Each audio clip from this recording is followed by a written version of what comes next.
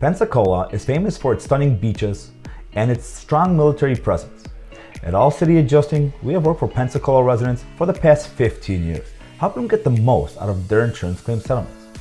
As a Pensacola public adjuster, we represent people that want a fair offer from the insurance company. People that have been lowballed or denied entirely. People that are angry with their insurance company and frustrated with their insurance claims process. I want you to keep watching because one of our clients was offered only $350,000. We got him over $650,000 for his commercial fire loss. And here is how we did it. In 2019, one of our clients suffered major fire damage to his commercial building. Let's call him John.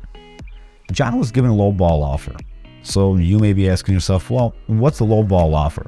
Well, John was offered $350,000 for the fire damage to his building, which is right behind me. Now, you may be thinking, that's a lot of money. But in reality, every contractor said it was not enough to repair even half the damage.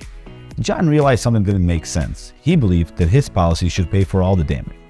Because John was lost, he turned to All City Adjusting. Hi, I'm Andy Gerchek, CEO of All City Adjusting, where we specialize in recovering max settlements for the insured.